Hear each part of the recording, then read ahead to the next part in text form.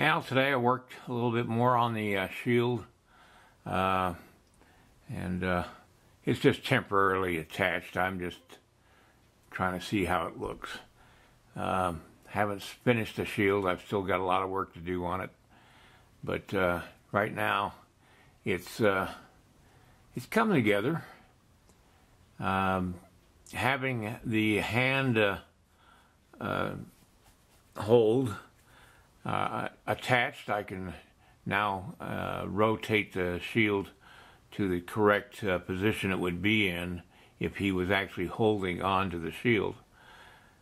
Anyway, that's what I basically did today, and I just I'm getting closer to where I can start doing the clothing and stuff like that, and finishing up the body. Still haven't figured out whether I want to put his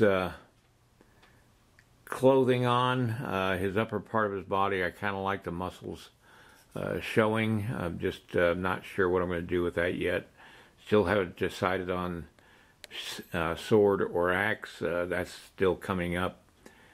But anyway, just wanted to give you an update and where I'm at this point, and hopefully you'll consider looking at the end of this video and go to the links below to review my other instructional DVDs. I make great Christmas gifts for that loved one that wants to learn how to sculpt.